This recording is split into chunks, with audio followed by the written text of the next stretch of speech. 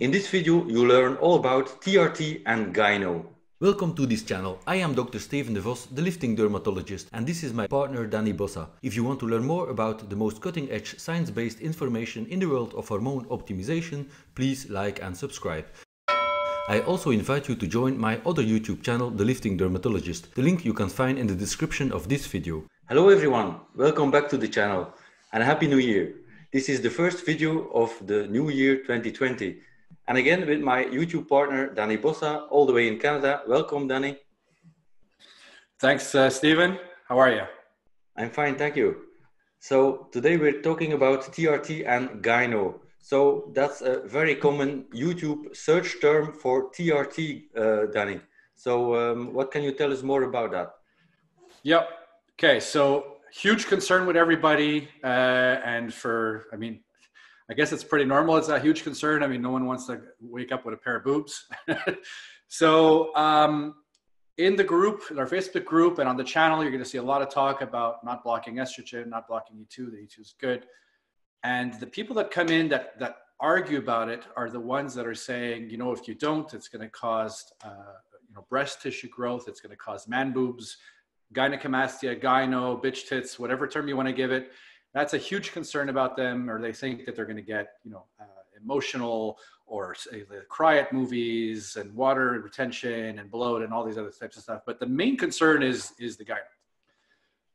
I've done a ton of these videos, guys, that you know, and the main, I guess, argument I get from guys is they see me, that I have a little bit of it. And they say, well, Danny has some gyno, so obviously he doesn't know what the hell he's talking about because look at him. What a lot of you guys fail to understand, I'm kind of going off on a tangent here, is I had that for probably 15 years. And it was a hell of a lot worse before TRT. And the interesting thing is when I had bloods done, not only was my testosterone levels low, but my estrogen was at 12 picograms per milliliter. Very, very, very low E2. And I had it anyway. So it goes to show that estrogen is not necessarily the cause of gyno. You can get it for a number of reasons.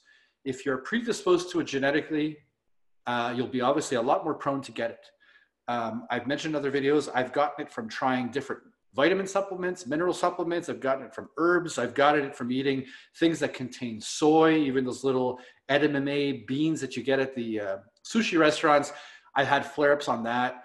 At one point, I even tried Proviron, which in Europe is used a lot to lower SHBG and essentially free up free testosterone, and also acts a bit as an anti-estrogen. And I got a flare up on that. I just tried it for like literally 2 weeks, and it was like, it was flaring up right away. So again, before you guys want to just say like, oh, Danny, he's got it, like it's minor. Like if you look from the side, you'll see that there's like a little lump. It's really not the end of the world. On some shirts, it kind of shows more than others, especially here with these lights I got beaming on me. You see every little thing, but it's pretty minor.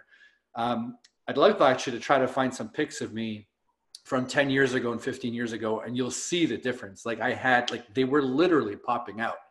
I've now got my testosterone levels way higher than they were before, obviously on TRT. My estrogen levels are much, much, much higher. They're probably at least 60 at this point.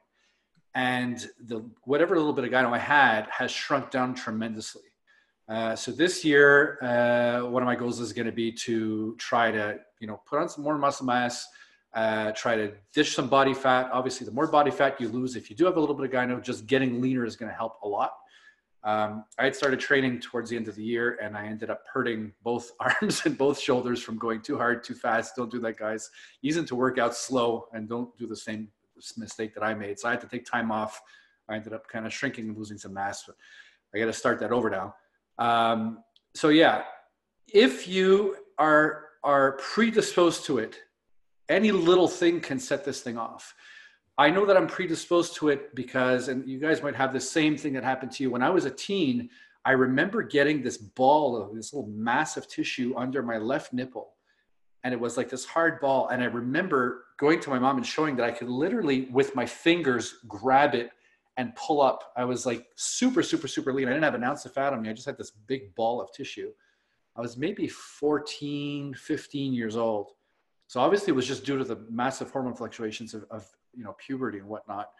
But I remember having that then.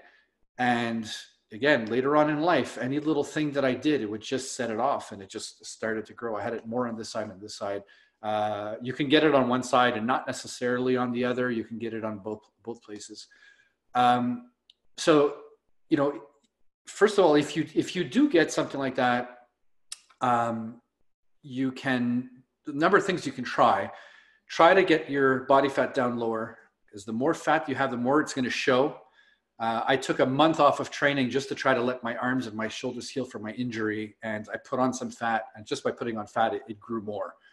So I got to get that down. So that's one thing to try. The other thing is, if you're on any type of protocol that you're getting a lot of fluctuations, like maybe you guys doing weekly injections or biweekly injections. And I know some of you guys are going to argue about this with me, but I've seen this in myself, and I've seen this in a lot of other guys. I find that when I just keep the levels kind of stable throughout the week, and I have less of those ups and downs, those flare-ups don't happen. As soon as I move to twice weekly injections and I'm getting those up and downs, I start getting the flare-ups again. Now, I'm obviously an exceptional case, perhaps. I'm extra sensitive to this stuff, but that's maybe one thing you can try. Don't worry about your estrogen levels at all. Again, my estrogen levels are way higher than they ever were, and this is now smaller than it's ever been in my life right now. So that's not a concern. Now, if you do get it, there are a number of things you can try, pharmaceutical wise. You can try, first of all, I would not suggest taking an AI. An AI is was called an aromatase inhibitor.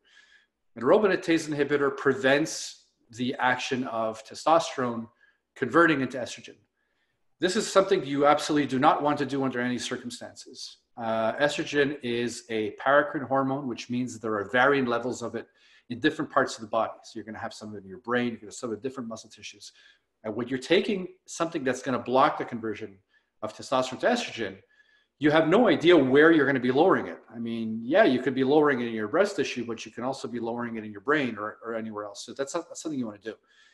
What you want to do is block any kind of hormonal stimulation, hormonal activity at the breast receptor site.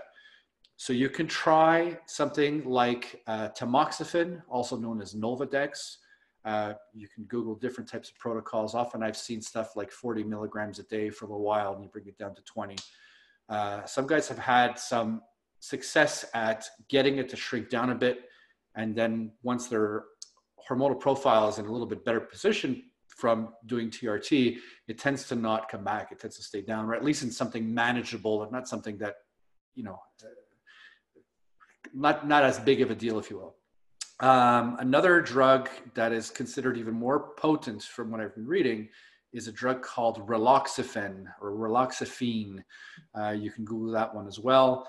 I know I did see an article, actually it was from, what's his name, from More Plates, More Dates, who posted a protocol of, I believe it was 60 milligrams every day for 10 days. And then you drop it down to like half of that for as long as it takes for it to shrink down.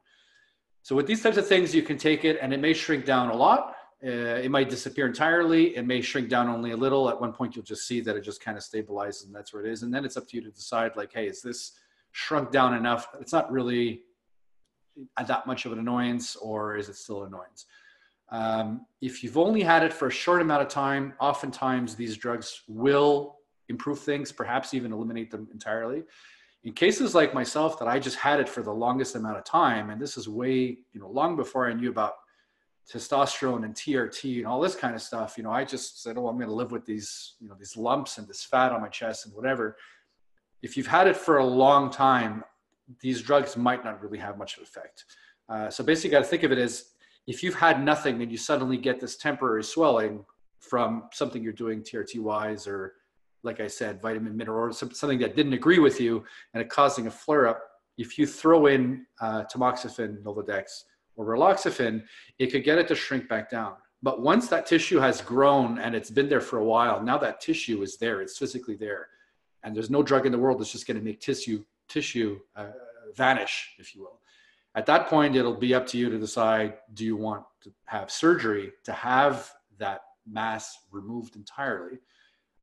When done properly, they cut open, they remove the tissue entirely, and when done properly, it won't return. I have seen cases where guys got it done and the surgeon didn't do quite a good enough job, and it did actually come back. So, again, buyer beware. I've never really been at a point where I felt that I needed surgery. Like I said, it's really, not that big of a deal. It tends to bug you guys a lot more than it bugs me, to be honest. There were Reddit threads posted up all over the place over the holidays about, Danny doesn't know what he's talking about because he's got gyno. I'm like, oh, jeez. Don't worry about estrogen or testosterone or anything like that. Just have a decent protocol. If you are not genetically prone, you can pretty much do whatever the hell you want. You might not even get it at all.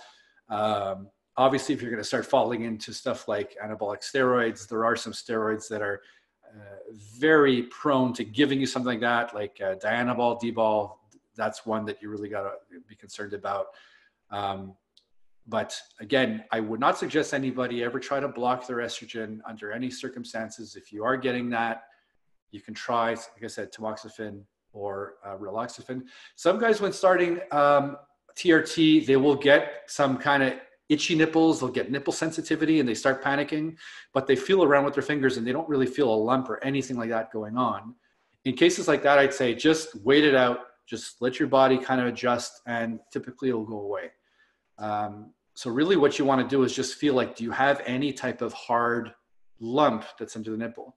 There are some guys that have what they believe is gyno, but it's really just fat on the chest. It's really just a poor hormonal profile where they just pack a lot of fat on their chest. So they're lean everywhere. They got these really, really fatty chests and it kind of looks like boobs. Also, it could be due to poor posture. Like I have the worst posture at all, like ever. Like you look at me from the side, I always have my head kind of forward. I'm trying to work on it. But if you've got your head forward and your shoulders forward and you're always kind of crouched forward, they're just going to hang and they're going to look like boobs. Okay. So poor posture, obviously, if you get much better posture and you're up straight, that's going to fix it. But if you don't feel any type of really hard lump, any type of firm mass, if there's no place that you press and it feels sore or tender, it could very well just be fat. So just by watching your diet, exercising well, burning off that fat, yes, I know it's hard. I'm still trying to figure it out myself. But just by doing that, I've seen so many guys go from like full on boobs to like perfect looking chests just from losing body fat.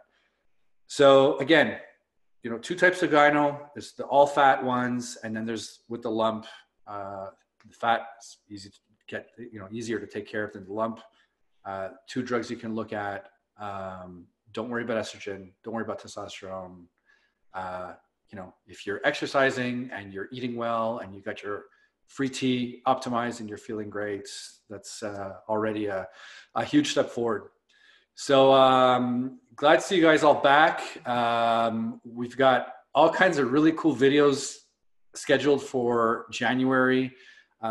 We've got and we got a bunch of other stuff planned. We got interviews with Jordan Grant and Jeffrey next week, or this coming weekend. So stay tuned. Lots of cool things to come. I hope you guys had a great vacation. I hope you had a great New Year's. And that's it.